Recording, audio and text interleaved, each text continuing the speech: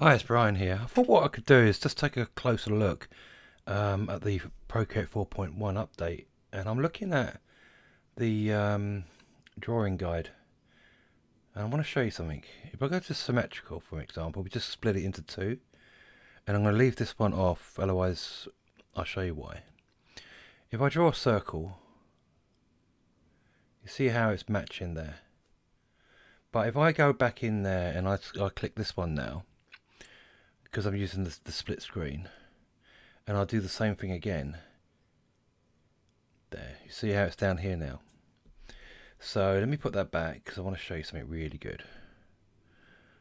Okay, I want to show you why you would want to move this line. So let me just go in here just for a second. We'll just do a, I don't know, a quick flower or something.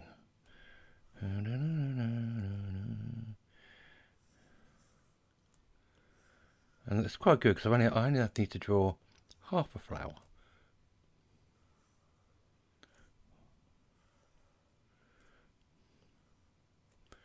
And we put some detail in now, I suppose.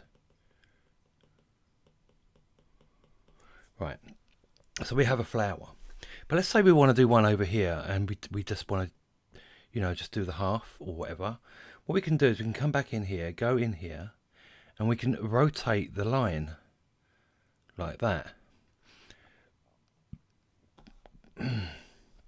Oops.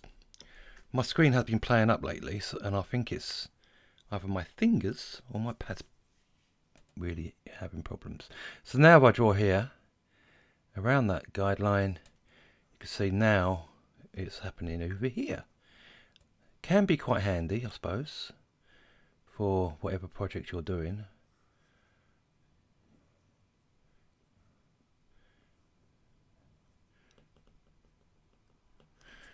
But let me show you a consequence. Now if I draw down here, so around here, see the circle there? But look what's happened up here. It's right next to that flower. So you actually run a risk of going over your flower. Yeah? So you need to bear that in mind.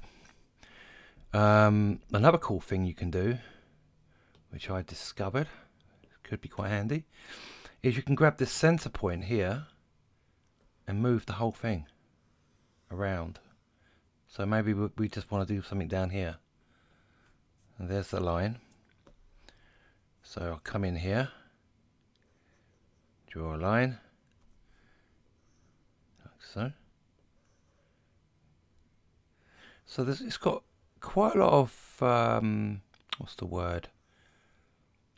Possibilities. It's really down to your imagination how you're going to use the tool. Really, I think. It's quite good. Quite impressed.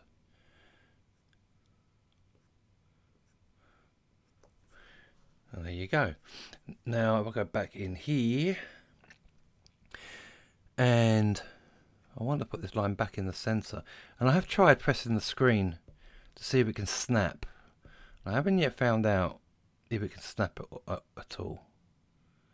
But if I do that, and then I just try and get it into a 90-degree angle, like so. You see that? It's not, I don't know if you can. Oh, what happened there? Oh, I did undo. Oh, let's put it back. I want it in the center. I haven't worked out about snapping.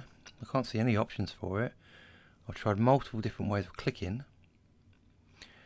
But I do want it back sort of in the center of the page. Now, what if I bring that in? This doesn't really help much. Yeah. Excuse me. Another good one is this one. Oh look, that put it back, didn't it? Changing it. Anyway, this one is quite good. It's like a square, because you can draw up here, say. Draw in here. It's quite good. So you've got more power, more scope, more places to draw, and it, you know, just duplicates. But you see that, like these flowers which we did earlier, you do run risk still of I can't get there. There you go, look. of drawing over the flower. So that, I suppose, can't be helped. So I suppose you'd have to think about your background, foreground and whatever when you're doing stuff like this, I suppose. So it's worth thinking about. Now if I go back in here and turn that on, let's see what happens. I'll go in the corner, go here, there you go, it's doing it down here but not here. If I do it there, excuse me. So it's working outwards. It's quite interesting. So really it's just a case of playing with it, playing around with the software, which is what I've been doing really since the update came out. And it's very impressive, very impressive. Now let me just go back in here, and I want to actually, let's get out there. Let's turn that, go back in there, turn that off for a minute. And I want to fill some circles up because I want to show you something else. Oops, I knew that was going to happen. Undo. Alright, let's do it in this circle. Undo. What's going on? Just close it off. Right. Let's draw another circle here. Right. Let's go into this one here and go into liquify. And you got push, which I think I showed you in the other video. And you see it's quite weak with the push. Actually it's not on push, that's push. Sorry about that. You see it's quite weak with the push. Now down here you got the size and the pressure. I'm sure, where is it? Oh, that's that reconstruct I was talking about in the other video. So you can sort of undo it, put it all back. The one I quite liked was the twirl, because you can come in here and just keep it pressed and you can twirl that round. Isn't that cool? So you can make a complete new shape. And you can twirl the other way. Pinch it in, I'll show you that one. Oop, there you go. Sort of pinch it in. It's not really showing it there, is it? Expand, it's quite good. Make things bigger.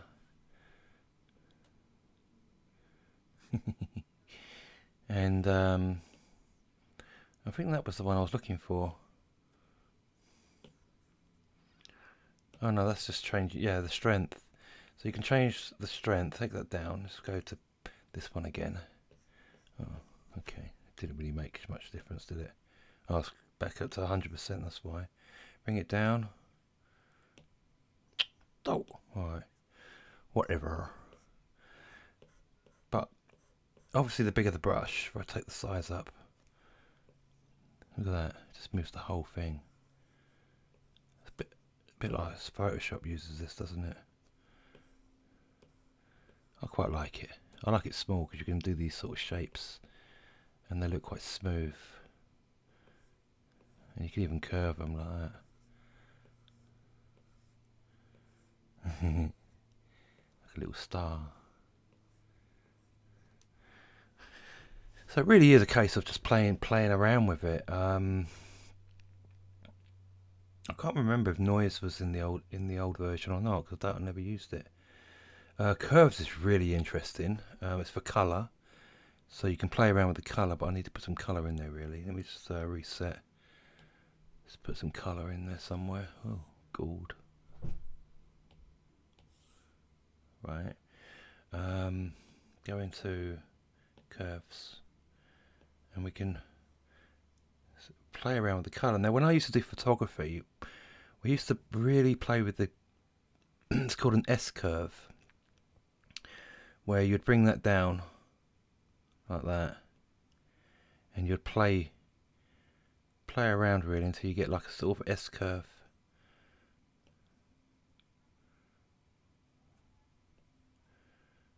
And it works pretty well. You can sort of balance your colours out really nice. Ooh. Yeah, we used to do that with in the photography. Balance the colours out like that. But obviously, if you had more colour, you would notice it a bit more. But you get the idea. If I put let's put a bright yellow in there. Go back into curves.